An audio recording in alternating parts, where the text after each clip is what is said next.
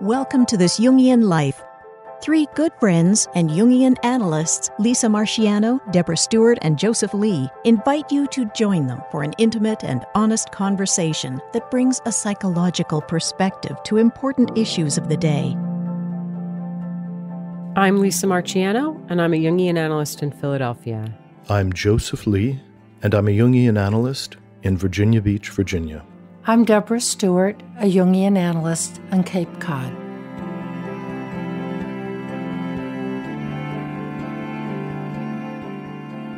So today we're going to talk about one of my favorite topics, which is the archetype of the trickster.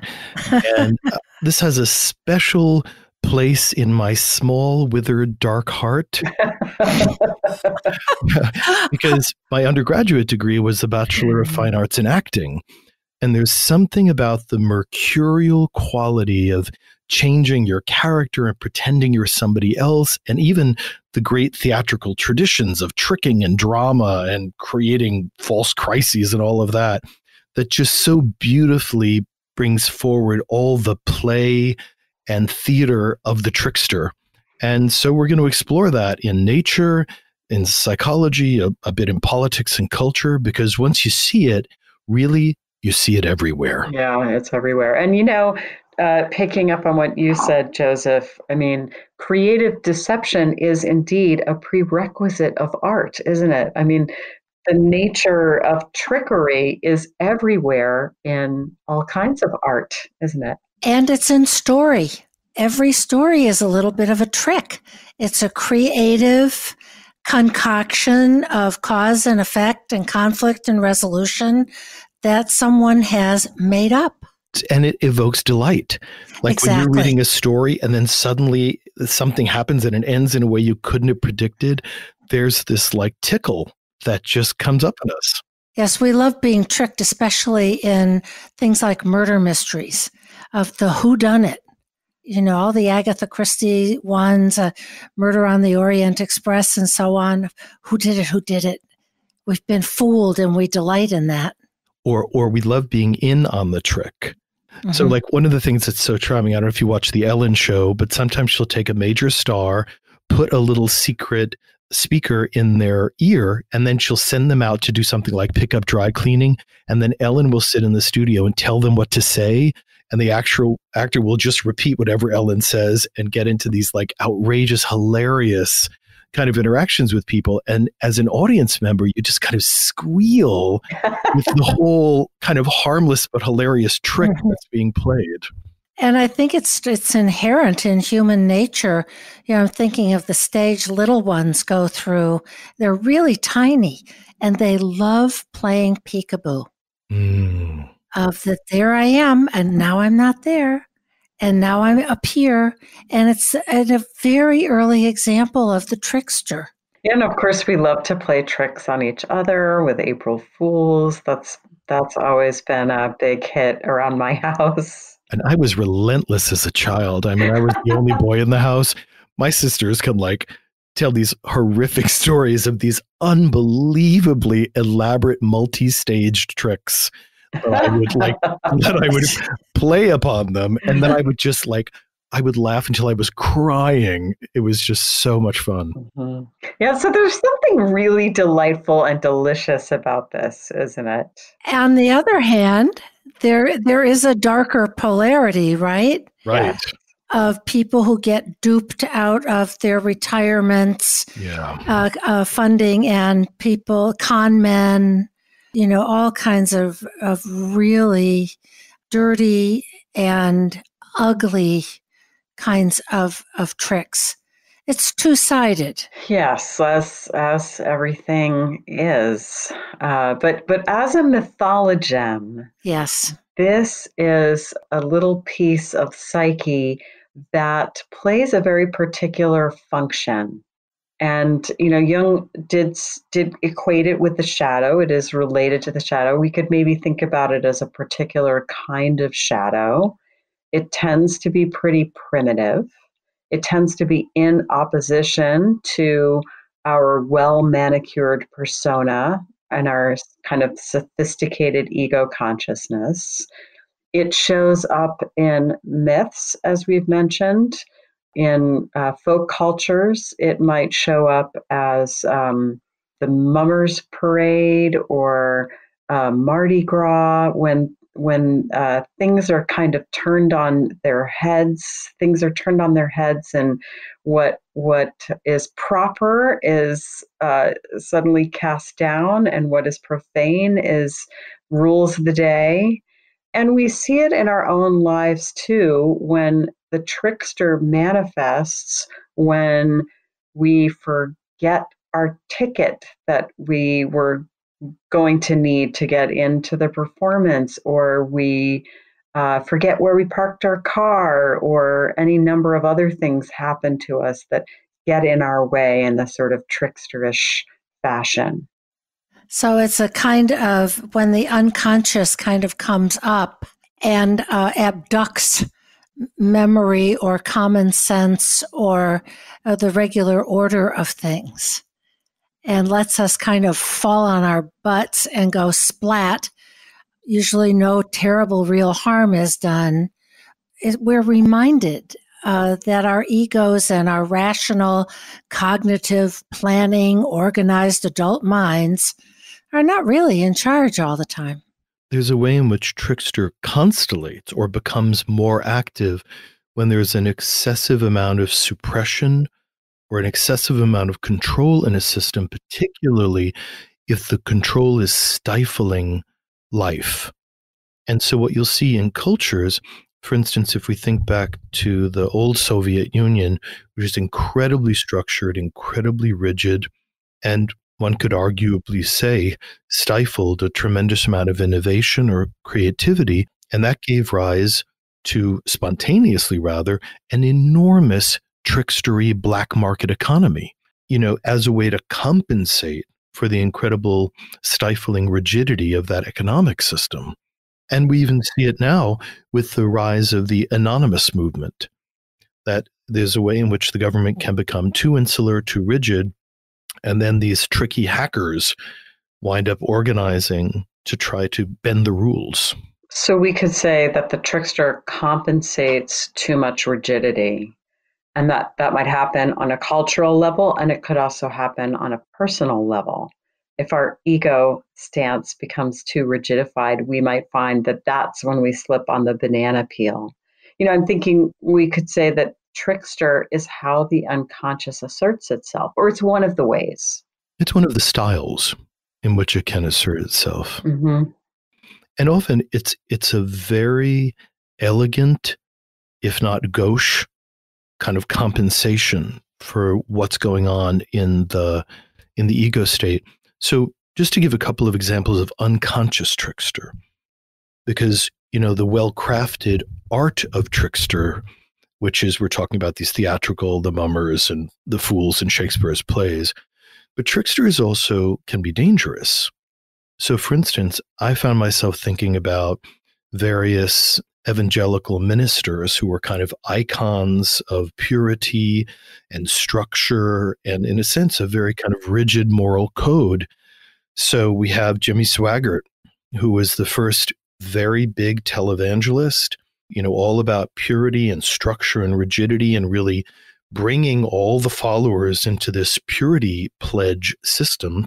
And then 1988, he's caught cheating on his wife with a prostitute in New Orleans. And then as the investigation blows up, he is an avid consumer of porn and BDSM and all of this other stuff.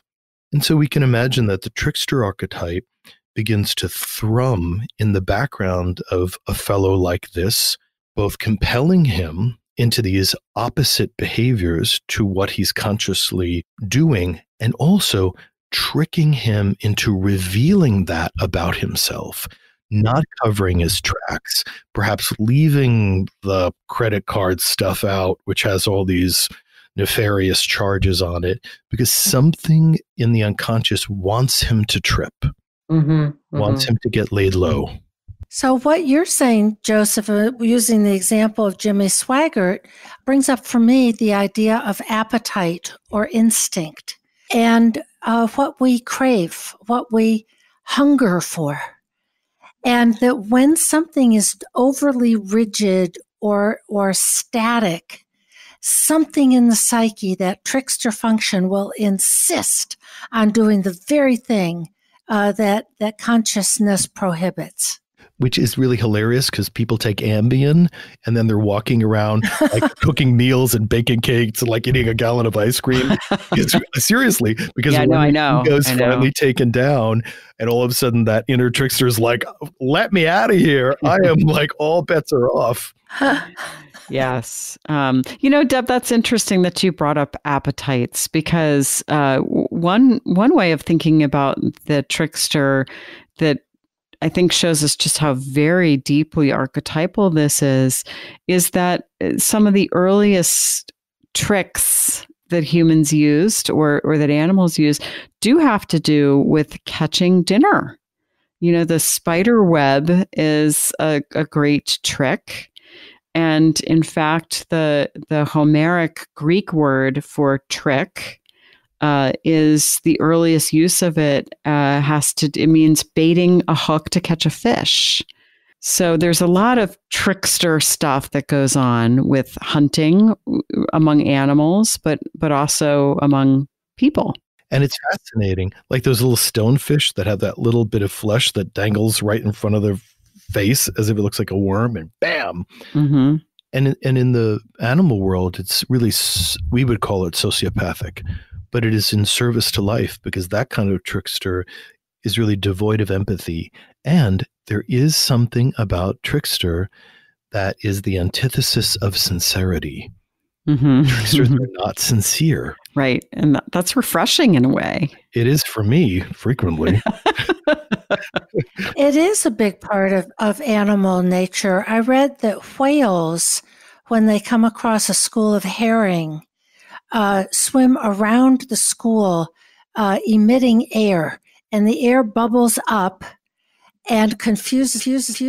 So everybody, this is the trickster fighting Deb's hiney, because she's been fighting about learning about this technology. So we're going to sign off for a minute and reboot. Okay, and we're back again. Right. We had to jump back into the recording, but this whole phenomena of the trickster in the machine, and how we really do feel tricked, because we have this incredible structural confidence in the internet and our laptops and technology. Well, you don't, and you shouldn't. But it's like the voting machines. Yeah. There's it's all going to be online, and we don't need paper ballots anymore. And talk about a trick. Yeah, right. Talk about this Russian interference in the election. I mean, there is this incredible trickster force that's zooming. Yeah, the way that technology has really opened us up to that. I mean, I think of just little things like sending that errant text. That you're supposed to be, you think you're texting your spouse, but you're really texting your first client of the day. Has that ever happened to you? Or butt dialing. Who knew? Just slipping it in the warmth of my hiney and like pressing on this, the call button. Yeah. Right. I get butt dial calls, and of course I listen, because I like trickster energy. I'm like pinned to this like 5-minute voicemail, because I'm like, who is this? I want to hear what's going on. Which is like I'm all of a sudden 9 years old spying on my sister. Yeah, so there's a real opportunity for trickster energy to come through with technology, and to unseat our false confidence. There's this kind of hubris that comes with technology. And so it's the perfect place for us to get caught by the trickster. Yeah. Oh, that could never happen with the voting machines ever. Boom. And all of a sudden, we're all actually being really shaken up to not get a false sense of security and a sense of kind of false hubris. And then we wind up tripping into something really painful. Mm-hmm. And you had a wonderful story about hubris as part of trickster mythology. So one of the places that trickster archetype was really, really present in terms of social anthropology was in Native American folk tales. They had very marvelously explicit trickster figures. So this is often a cited tale from the Ho-Chuk Trickster cycle. And so in this kind of very bawdy tale, Trickster is walking along aimlessly, through the forest. He's kind of staring at the clouds. And then all of a sudden he hears this little sound, and it's kind of like a voice. And he listens really carefully, and he hears it sing, "If you eat me, you will shit. You will shit." And Trickster wondered, well, why is this person saying such things? So Trickster went in the direction of the sound until he heard quite distinctly someone saying, "If you eat me, you will shit. You will shit." Trickster says, "I wonder who's saying those things. And I know that I'm not going to defecate because I'm the master of my body." And so he comes across, and there's this little like flower bulb sitting, in the side of the forest and just kind of taunting Trickster.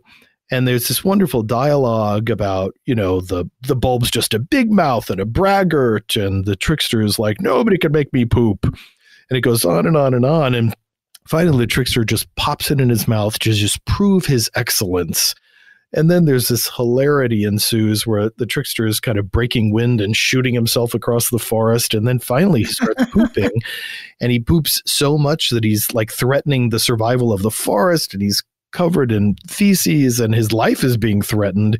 And he kind of runs and finally finds help. And sometimes it's Raven who helps him. And sometimes it's the basswood tree that finally tells him, "Listen, you've got to jump in the lake and wash yourself off." But there's this kind of lesson in these ancient tales about the incredible danger and hilarity of the ego that is cut off from instinct and cut off from the wisdom of the forest, the wisdom of the land. This is a funny tale, but aren't we all in the middle of this with all the climate crises? Are we all Trickster walking around saying, "Oh, don't worry about it. We can harvest all those fossil fuels, and we can dump all that plastic in the ocean, and the ocean can't make me sick, and these things can't affect me." Yeah. And then all of a sudden, that we've tricked ourselves as a culture. Mm-hmm. Here we are, sitting on a pile of poop, and we're in a life-threatening circumstance. It's really everywhere, this tricky stuff. It is everywhere, and it does kind of compensate for this sort of hubris or rigidity like we were talking about. And Joseph, you said something before about how it's in service to life, and I think that's what we were getting at a little bit when we were talking about the hunting, the way that a lot of hunters use tricks, because it brings the new thing. It brings the necessary thing sometimes, this trickster energy. I'm thinking about the story of Scheherazade, which is one of my favorite tales of the trickster. And if I've got this right, there's a king who marries a princess, and then that night cuts her head off. And then the next day marries another princess and cuts her head off, and like that. So finally it's Scheherazade's turn to marry him, and her father begs her, "No, don't do it." She says, "Don't worry, I got this." So she marries this evil king, and as they're spending the night together, she said, "Well, I just want to tell you a story." And so she tells him such a riveting story. She comes to, a climax point. She says, "I'll tell you the rest tomorrow." He said, "Oh, so he doesn't kill her because he wants to hear the rest of her story. And that goes on for 9 months, at which point she delivers his child. And after that, they're all good. So she uses this trickster energy to really turn this very dangerous situation on its head. Mm-hmm. And I think that there's a way that when we're in an individuation process, we often have to access trickster energy. I find myself sometimes invoking this when I'm working with someone. We often come into adulthood with certain complexes, And these complexes mean that we're often acting according to a kind of unconscious script or even compulsion, where we're not really choosing how we react to certain situations. We're just sort of acting fairly unconsciously. So, for example, maybe someone who often falls afoul of, say, authority figures in the workplace. And you kind of always make the same mistake, and no matter what you do, and it's always threatening and a little scary. But as consciousness is brought to it, what begins to happen is the paradigm can get shifted a little bit. And sometimes that first shift of the paradigm requires thinking like the trickster, so that we can get ourselves out of that stuck place and come into a situation where there's more choice involved. And in the beginning, it often feels like we have to play act. We have to be the trickster. And there's a saying about that, fake it till you make it. Exactly. Of try the opposite thing. And so the trickster can kind of jolt us out of a complex, out of a habit, out of our rational set of rules and regs about what we should and shouldn't do, and surprise us. And it's not that the trickster is immoral, but the trickster is amoral. Yes. Right. Because these structures of morality are structures of the ego. They're cultural ego agreements. And they may serve life for a period of time for us, for a period of time in the culture. And then when they become stifling in one way or another, something begins to build up and wants to depotentiate things. And this can be a big explosion, or it can be something just really small. Thinking about a friend of mine who was telling me a story recently, and it made me think about this idea of parapraxis, which everybody knows is just Freudian slips, where the unconscious just breaks through the accepted regimen. So a friend of mine is, in the middle of a really high-powered meeting, and he's talking about this kind of structure that's going on in the organization, and he's really getting heated. And he talks about how, all of these things are really not functioning correctly, and these various teams are functioning, and he meant to say erratically, but he said all these teams are functioning erotically. It's all over the place. And then all of a sudden, like at the meeting, everybody freezes. Nobody saw that coming. Everybody just falls out, and all of this kind of self-righteous indignation, it just falls to pieces. Yeah, that's a perfect trickster story. Yeah. It makes room for this kind of just deflation of self-righteousness. Mm-hmm. And then they could kind of laugh and roll up their sleeves and say, okay, what's really going on here, and what do we need to do? So I have a quote here from Jung that I'll drop in here because I think it's relevant to the story you just told. Jung says, "The so-called civilized man has forgotten the trickster.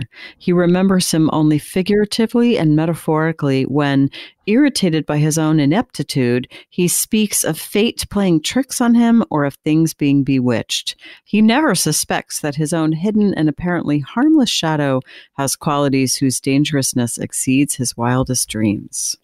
So I'm thinking about how the trickster can also be a mental capacity known as lying. There's a wonderful story in a book that I'll put in the show notes of Trickster Makes This World, where the author confesses to having snitched some money and hidden it in a little nook in a tree.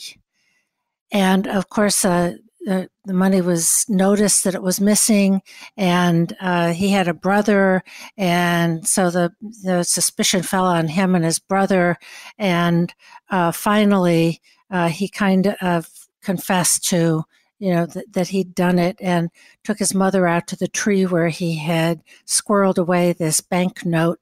But then he lied, and he said there had been another child around, and a kid who had come over, and this boy, blah, blah, blah, and that he hadn't really done it, but that he'd seen the boy, and the boy had done it.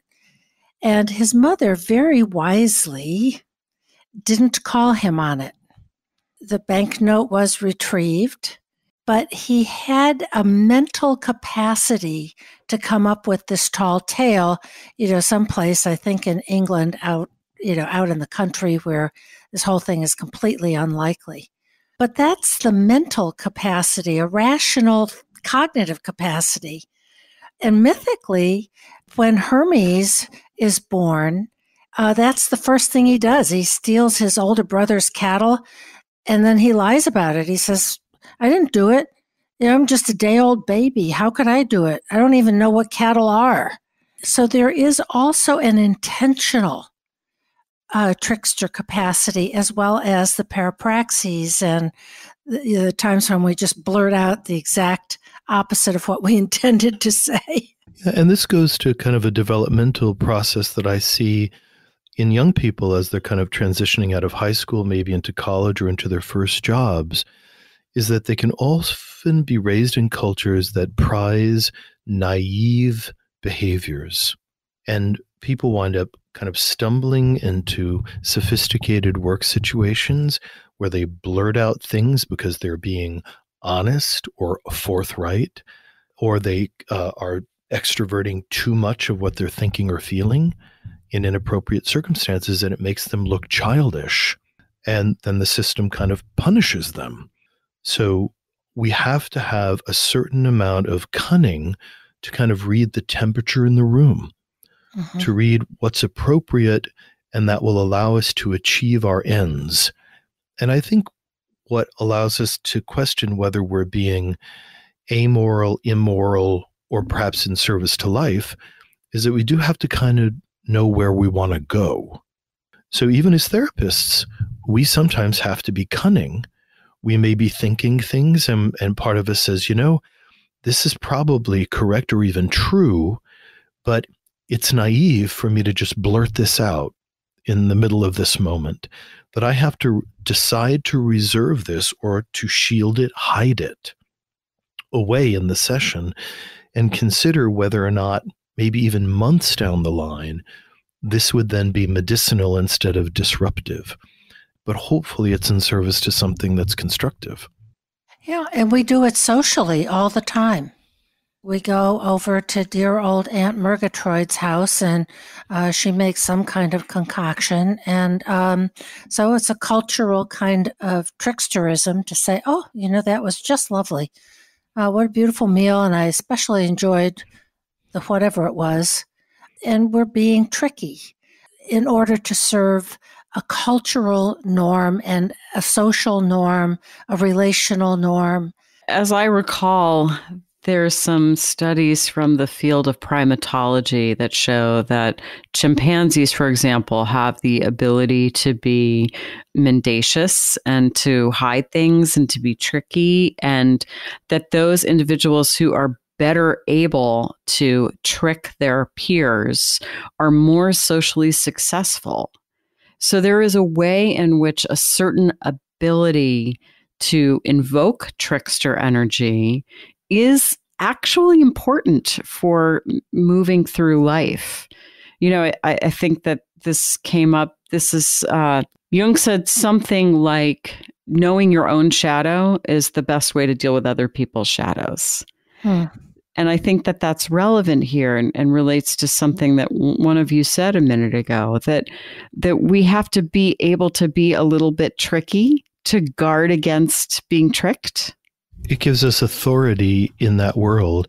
And as my father used to say, who was raised on the Lower East Side of Manhattan, you can't trick a trickster. You can't con a con man. You can't shit a shitter. It's like, wow. Oh, Dad. Thanks. And I'm like 8 taking notes, rough truth. He was a rough and tumble salesman. He was raised in abject poverty in the tenements in New York. Wow. And part of the survival instinct, part of what drives people to survive in environments that are tremendously ungenerous, and perhaps in the first generation, is a tremendous amount of trickiness. Well, it's funny because he said you can't trick a trickster, but in fact, in many of the myths about trickster, the trickster gets tricked, doesn't he? He does, as we talked about with the Native American, but I think a con man can see the con, or at least he thinks he can. Yes. But there's always probably someone who's a little more slick, a little more developed. The trickster energy forces us to deal with and accept and engage with the world as it is. Mm-hmm. This is what is. In your story, Joseph, about eating that little bulb and then sort of covering the forest with all kinds of excrement and just plain shit, he has to accept his own limitations. This is what is. If you eat me, this is what will happen. Regardless of your will, which makes me think about trickster energy in a more sort of sacred context, and Jung's famous quote that I'm not going to get quite right about, that he calls God, whatever it is, for good or ill, that crosses his path and confronts him with something unexpected. Mm.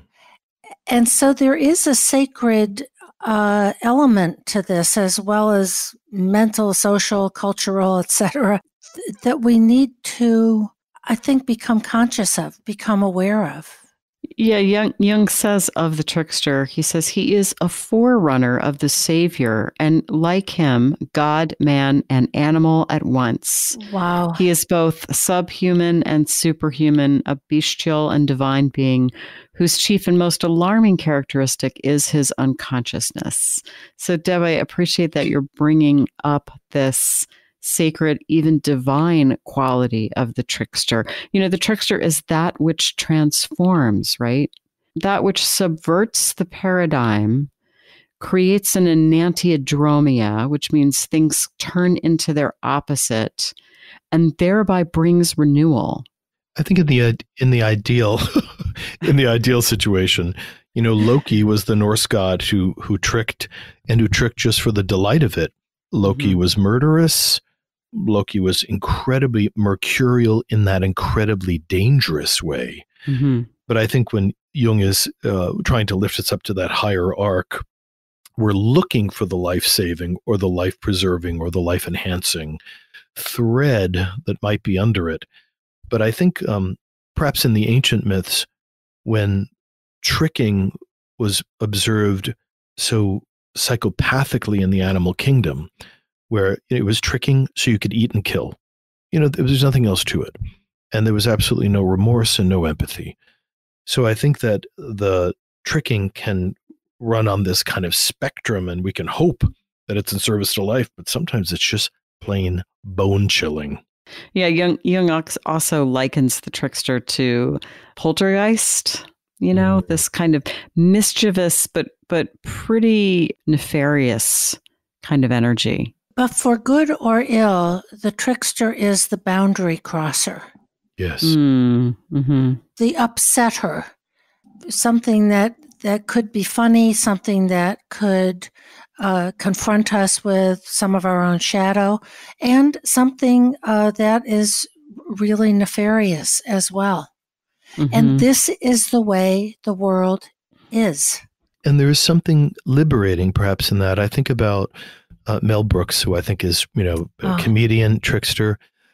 When he talks about deciding that he's going to take the Nazi atrocities and turn them into jokes, turn them into chorus line buffoonery. And this effort in the trickster to reach down into the most horrific part of his own family history and cultural history and reclaim it and strip it of its horror, and to break it open in a way. And that's trickster in its most kind of shocking, but in a sense powerful. And transformative. Yeah. That's a movie called Springtime for Hitler. It's the producers. Sorry. That's the song. Thank you. It sets people on edge. Joan Rivers was another one who was often really criticized, and she would get really ferocious on talk shows. She'd be like, if something's funny, I'm going to say it. And she was ruthless about what she would kind of joke about in order to depotentiate something, perhaps even for her own psyche. Yeah, and it's true. Comedians are famously known for crossing boundaries, saying the unspeakable. And confronting us with our shadow in a way that makes us laugh. So we can't go into that ego position of just taking offense because that's just terrible, because we're laughing. And laughing is almost a kind of human supernatural capacity to jump out of the sincerity of a moment and look at it from above and from an unusual angle that creates this liberating incongruity in this circumstance. But laughter is the opposite of kind of, things that are drenched in sincerity. And I have to tell you that I have a natural kind of irritation, seriously, around sincerity where it starts to feel like sentimentality. I can just feel myself in a lecture that's just slathered with sincerity, wanting to just grab the mic and make a totally outrageous joke in the middle of the room. Which is why you can be a really bad person to sit with. I know the things that I will whisper. Jungian conferences. Oh my gosh! Oh God, I'm so bad. You have absolutely cracked me up a couple of times. That reminds me of the times I was taken by a fit of the giggles in church. That same thing of I just can't laugh here. I just can't. And you are a tremendous instigator of that. You're instigator. My grandmother. Don't sit next to Joe. Don't sit next to Joe. He's going to get you in trouble. So I'm a little boy, and my grandmother, she's again raised on the Lower East Side of Manhattan, and her nickname for me was Schmendrick. And I never thought much about it. She's like, "Aye, a little Schmendrick," and then she'd take a big drag off her cigarette and drink some coffee. And then, I'm talking to one of my Jewish friends, and I said, "Oh, my mother's nickname for me was Schmendrick." And then they get really worried and they're all silent. So I was like, I don't know what the problem is. So I kind of do a little bit of research, and apparently Schmendrick is a euphemism for a penis. But really what it means literally is little devil. Oh. So little devils can come in all kinds of shapes and sizes, and some of them are little boys. But I think I was pegged for being a little devil really young. Yes. And there is something devilish about the trickster, isn't there? I mean, that would be it. I mean, Lucifer is, I think, related to trickster, and Lucifer, of course, is the light bringer. And I find, on a more serious note, sometimes in an analytic session, when something is in a real gridlock, the spirit of that trickster will rise up in me, and I'll be able to make a little bit of a joke that will pull us both into some kind of side-splitting laughter, which frees us from the complex just long enough to step outside it and say, so what was that all about now that we've kind of broken the spell? So the trickster is that disruptor. And sometimes the disruptor is something that's choking us. Yes, exactly. Well, maybe it's the time to just trip blithely into the dream. Okay.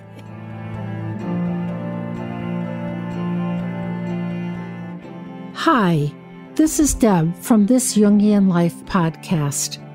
Joseph, Lisa, and I have been deeply moved by your response to our work, but producing, editing, and distributing it involves substantial expenses, and now we need your help. Please stop by our website, thisjungianlife.com, and click on the heading, Be Our Patron. You'll be redirected to our Patreon funding page. Patreon helps creators connect with people who believe in projects like ours. There, you can sign up with your credit card to support us for as little as $1 a month. And at higher levels of support, we'll provide special episodes, behind-the-scenes photos and stories, and a chance to join a select pool of listeners for dream interpretations. Once again, please go to thisjungianlife.com and click on Be Our Patron. Thank you.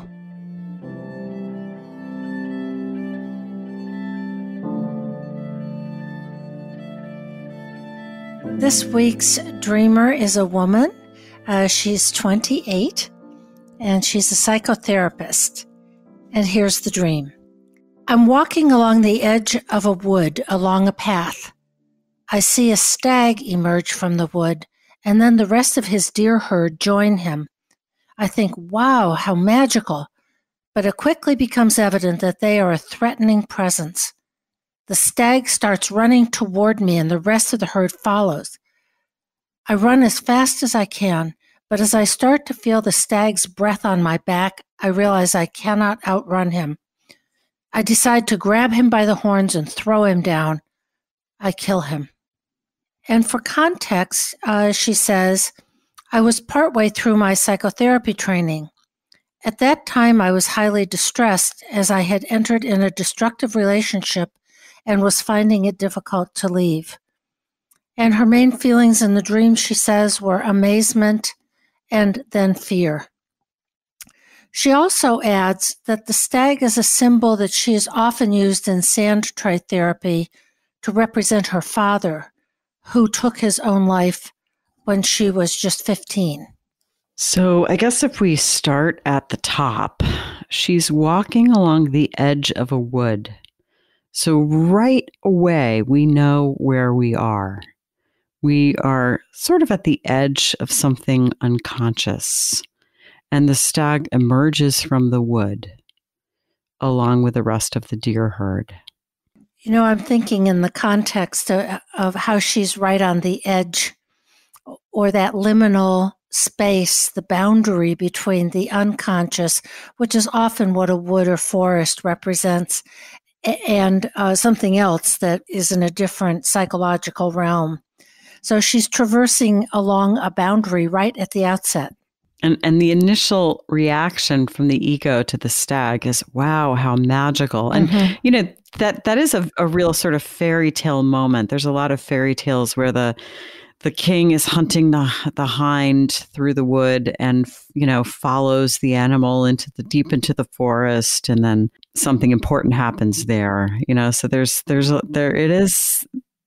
something numinous about it, and that's the ego's first reaction, but that winds up to be a little bit naive. Right. And like all archetypal forces, there can be this incredible, glorious, positive potential, but there can be unpredictable, destructive potential at the same time. And so we get to see both this kind of Lord of the Forest, kind of that moment in Bambi, where you see the Lord of the Forest, the stag, and then you get to see the stag when it is contending for ownership of the herd. Because stags they attack enemies, but they attack like that to someone who is going to challenge them. And so one of the things that I often feel in dreams, I'm tracking the movement of libido. And I feel like as the life force moves through each of the symbols, it takes on the patina of the image that it's being held by.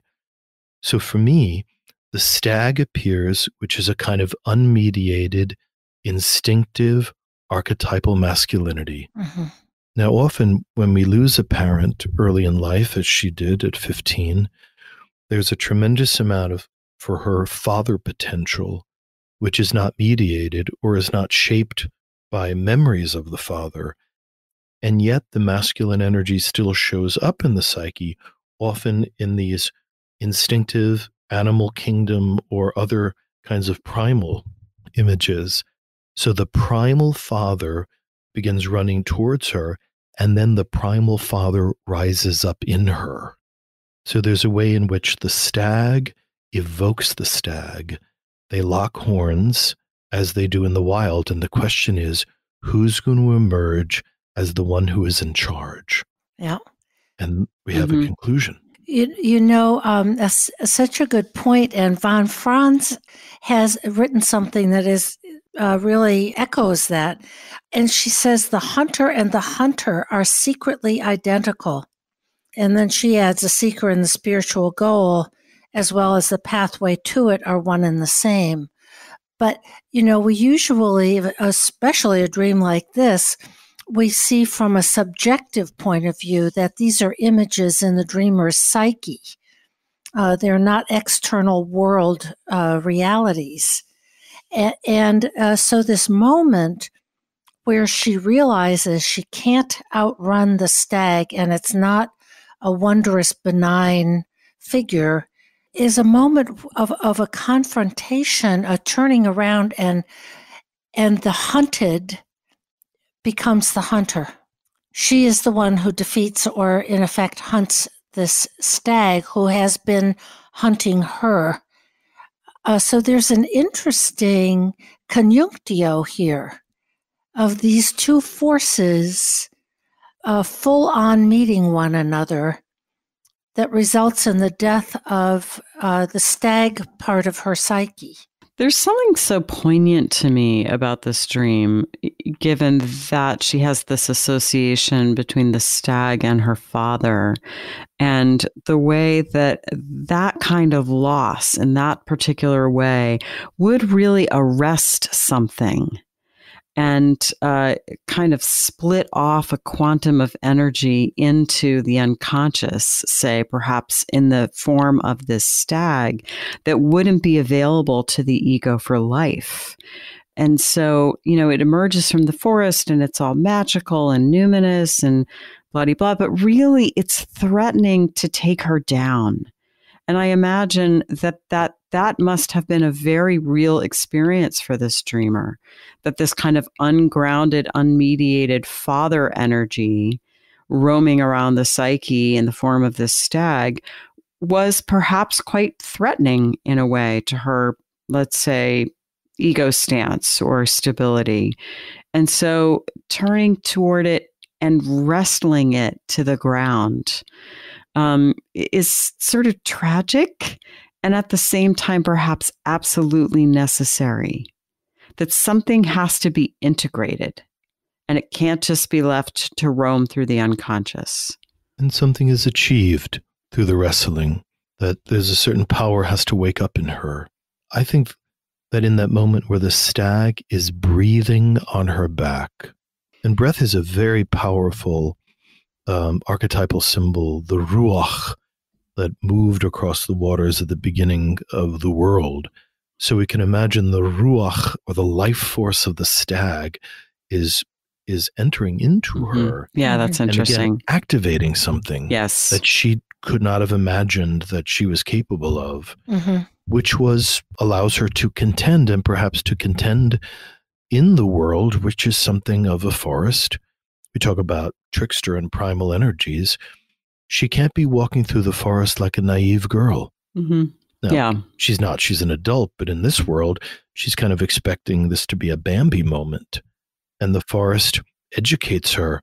When you're in the forest, you're a denizen of the forest, and you can't be naive. You've got to have muscle. Although, what I'm thinking about here is she's walking along the edge of a wood. So she's right there on the boundary. I'm also tying this into what she says, that she'd been in a destructive relationship and was finding it difficult to leave. And then we have, I'm sure, a very complicated and powerful history with her father, who she imaged as a stag. So there is this engagement and the discovery of her own aggression. And in this case, the murderous aggression, and something has to die here, and it has to be the stag that is menacing. And I'm thinking about, stags are not, peaceful, sweet little animals. When it's time for them to mate and their antlers have grown, you can hear them bellowing in the forest for miles. It is a ferocious combat, often to the death. And so there's something here about her combating maybe her history with her father and the destructive part of that, her imagery of a stag in Sandtray, and this relationship, and being able to lock horns with it, as it were. And if I imagine literally somebody having the strength to throw down a stag, she's like been transformed into a Maynard or something. I mean, this something archetypal has entered into the ego and made her kind of a giantess in this world, which, if there's telos in it, may be required for her.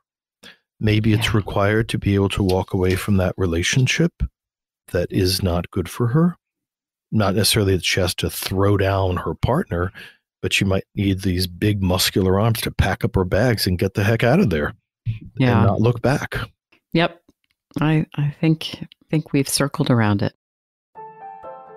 You've been listening to This Jungian Life. From our website, thisjungianlife.com, you can follow us on Twitter, like us on Facebook, help us produce future episodes by funding us through Patreon, and submit your dreams for possible interpretation on another episode. We'd like to thank our listener who shared a dream for today's show and hope you'll let us know what topics you'd enjoy hearing more about. Until next time, keep living this Jungian life.